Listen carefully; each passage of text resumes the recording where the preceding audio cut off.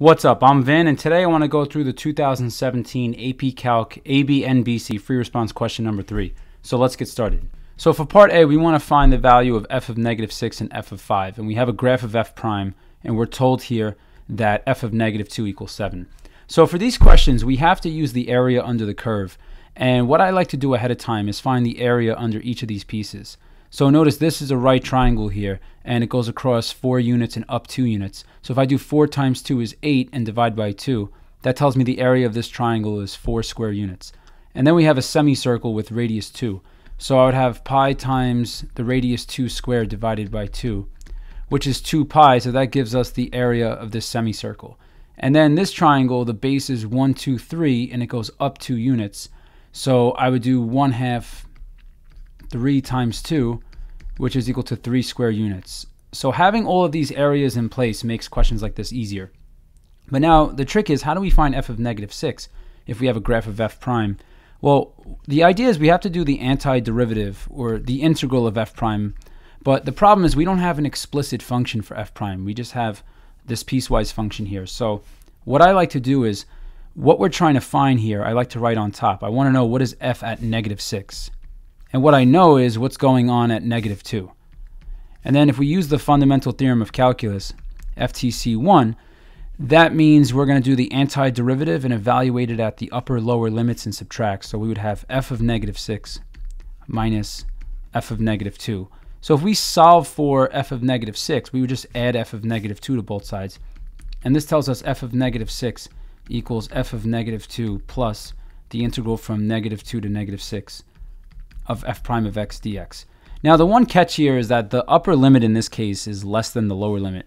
So anytime that happens, I like to flip them and then just change this to a minus, or just change the sign in front. So we'd have f of negative 2 minus the integral from negative 6 to negative 2 of f prime of x dx. The advantage to doing this is now you could just read the graph from left to right. So now I'm going to mark off the x-axis. This is over here at negative 6.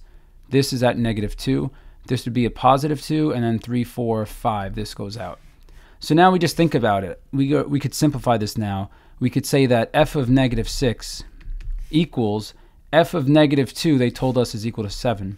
And then we have minus, and think about what this means. The integral from negative 6 to negative 2 is the area under f prime from negative 6 to negative 2, which we already found is equal to 4. So this tells us f of negative 6 is just equal to 3.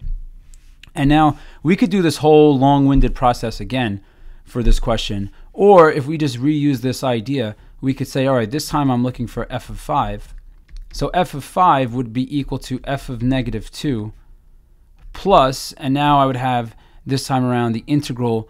Once again, we started at negative 2, and this time we're going up to 5 like this, of f prime of x dx. And just know, if this formula going right to it is too difficult, you could always start it like this.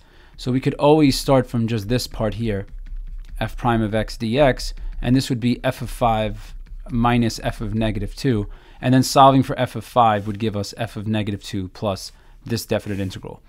So now, once again, f of negative 2 is still equal to 7 plus, but now I'm finding the area starting at negative 2 going all the way to 5, and there's a little bit of a trap here. Just be careful, that 2 pi is under the x-axis, so we have to treat it as negative.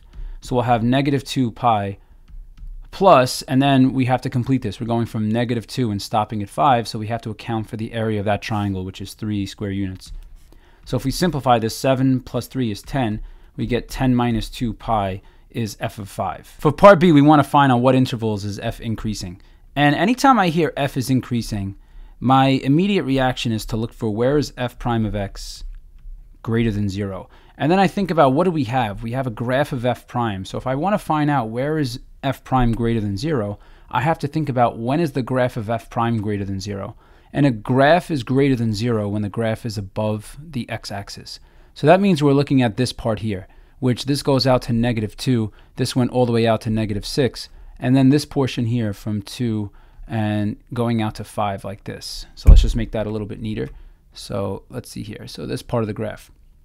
But one thing to be careful with is that, notice at this endpoint that at negative 6 the derivative is positive, it's not 0. But notice at 2 and 5, the derivative is 0. So that means we're going to include the endpoint -6, but we're not going to include the endpoints -2, 2, and 5. So now we could write our sentence. We could say that f is increasing on these intervals because f prime is greater than 0 on those intervals.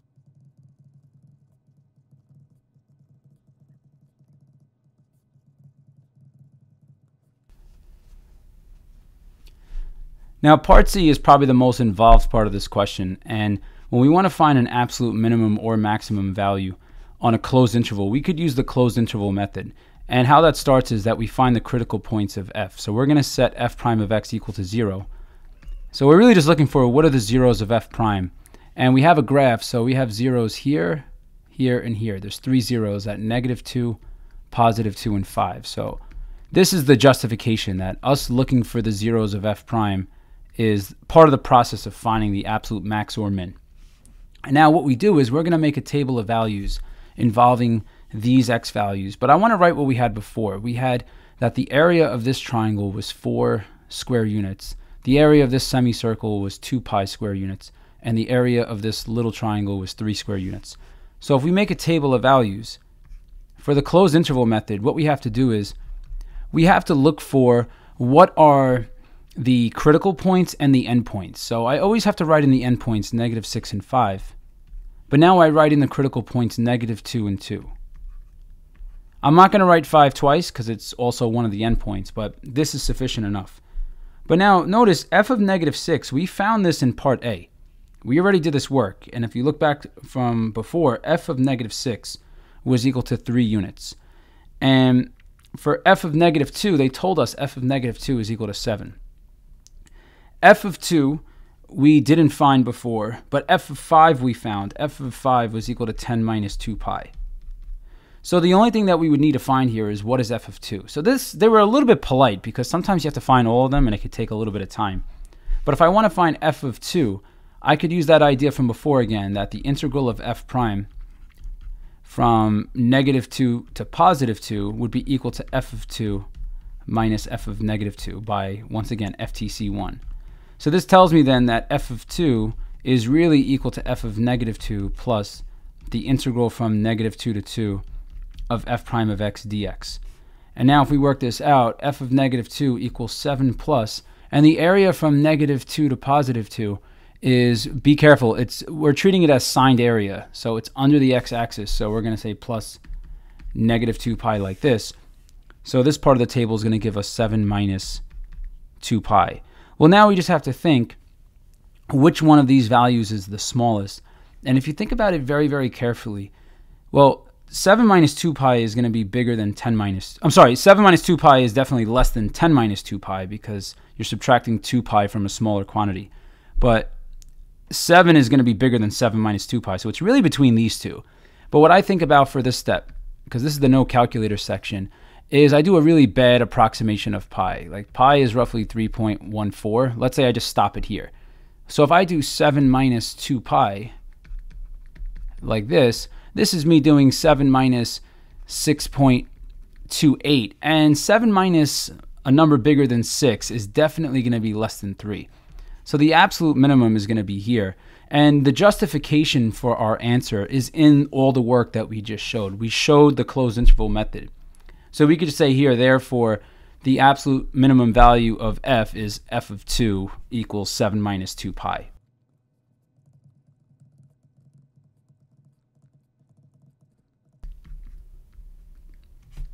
For the last part of this question, we either want to find these values or explain why they don't exist.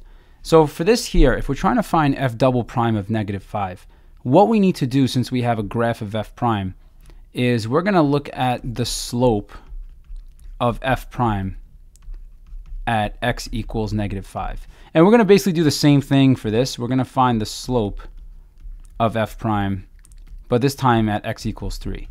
So this is not something you would write on the AP test, but this is just giving you the idea we're going to go with, because we have to take a derivative, but we have a graph. And anytime you want to take the derivative and all you have is a graph, you have to look at the slope. So let's go out to -5, which is over here. And notice if we go to f prime at -5, conveniently we have a straight line. And anytime you want to find the slope at a point along a straight line. You just have to find the slope of the line. So you could do this a number of ways. If you have really good eyesight, you could just count the rise over run. But let's pretend that you really have trouble seeing this.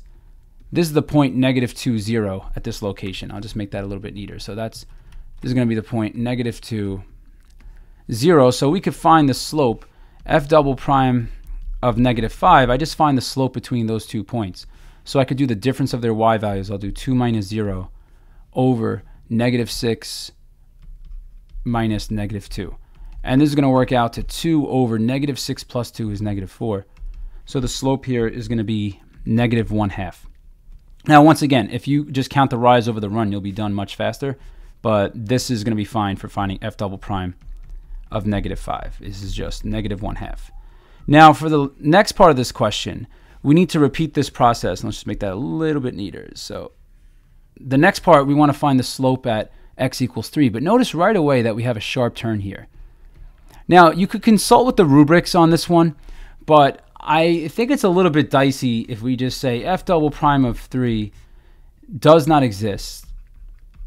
And if we say sharp turn, that would maybe get you full credit depending on who's grading, but if you want to be 100% safe, you have to think about the definition of differentiability, that f prime of a is equal to the limit as x approaches a of f of x minus f of a over x minus a. But notice we're applying the definition of differentiability not to find f prime, we're using it to find f double prime. So the only thing that would change here is that if we're going to throw in a double prime, then anything with a function is going to get an extra prime like this. So this would be the definition of differentiability for talking about f double prime as opposed to just f prime. So now to show how do we know this limit doesn't exist, well, we could look at the slope along the left side. So here we could say the slope, it's going up 2 over 1. The slope is 2. But along this side, we're going from the point 32 to the point 50. We're going down 2 to the right 2.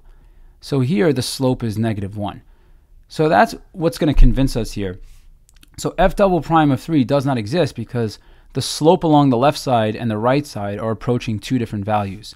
So if I just want to summarize this in one shot, well, which value are we approaching? We're approaching x equals 3.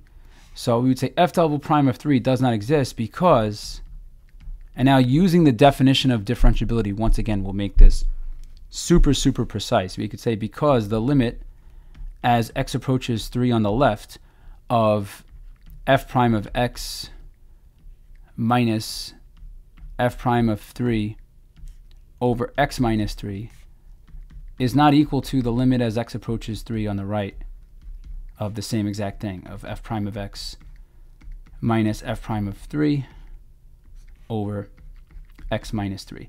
So this is, once again, the very textbook definition. It would maybe be okay to say sharp turn, but if you really want to be safe for those questions where they ask you to show that the function is not differentiable at a point, this is a really nice one to use. And this is like the fancy way of saying sharp turn. Okay, well, this is going to conclude this video on the 2017 AP Calc ABBC free response question number 3. If this video was helpful, please like and subscribe. It really helps me grow the channel. And if you got any requests, just leave the topics you want me to cover in the comments section below. And thanks for watching.